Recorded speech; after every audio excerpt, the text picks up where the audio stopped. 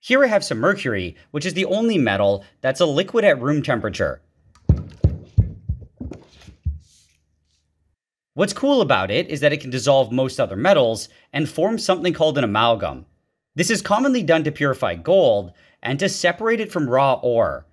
What I think is fun, though, is to just throw some gold leaf onto it. As the mercury dissolves it, the gold is slowly pulled in, and it kind of looks like it's eating it. It's able to suck up a lot of them, and I can just keep adding more gold.